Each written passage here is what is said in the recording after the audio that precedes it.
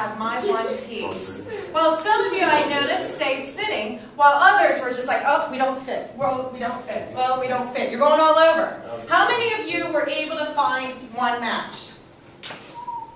Congratulations. But you know what?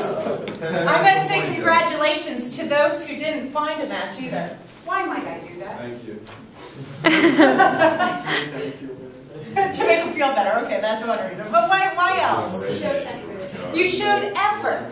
And that's what it's all about. Okay, now you're a part of the Greek system. I should give you some background as well. I went to Gettysburg College. I was part of the Greek system, Gamma Phi Beta. We don't have it here. But I became president of that sorority. Then after I graduated, became an advisor. Now we're opening up a chapter tomorrow at U of D.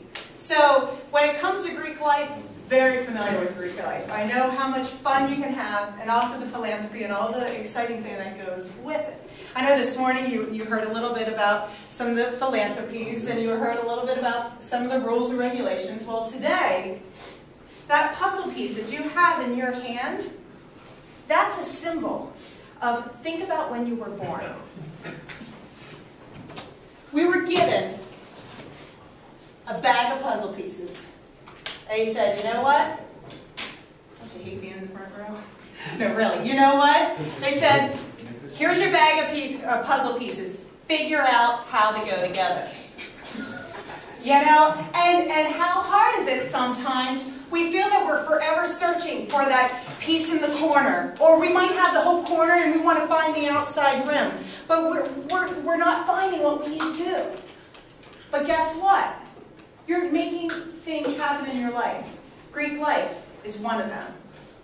How many of you have sisters or brothers who was part of Greek life? I was. Sorority, fraternity, a few of you.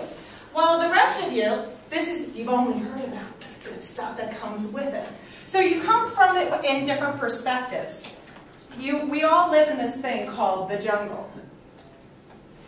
And this jungle, it can be, how many of you had a rhino? I heard somebody say, I have a rhino. I know there's a rhino out there. Rhino puzzle piece. Anybody have one?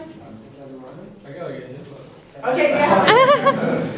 All right, what does a hippo have to have in order to survive? Teeth. Yeah, teeth. For real, it needs a teeth. How many, what other animals do you have in your puzzle pieces? A bird. Okay, Dana over here has a bird. What does the bird need? Talons. Yeah, especially. It needs a talon if it's going to survive and eat its prey or whatever. Today we're going to be discussing things called rhino living. How many of you have ever heard of rhino living? Rhino living. No.